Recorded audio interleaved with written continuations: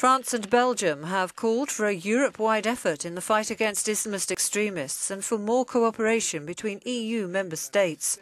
The bilateral initiative comes after a period of strained relations following French allegations that its neighbour Belgium had overlooked jihadists preparing to attack the French capital last November. Belgian Prime Minister Charles Michel said Europe must adapt.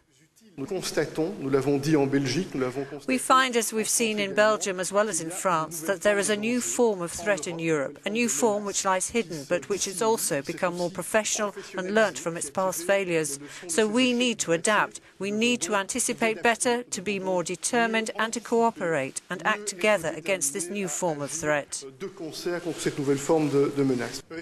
French Premier Manuel Valls wants to see a more rapid exchange of information between police forces on potential militants. Europe must step up to the mark and show that it's capable of playing its part in the fight against terrorism and in the protection of its citizens. It must therefore organise itself to meet this challenge. We don't need less Europe, we need more Europe. This involves all European institutions as well as member states.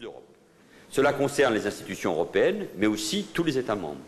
Belgium has carried out a series of raids since the November Paris attacks and is currently holding 10 people on terrorism charges.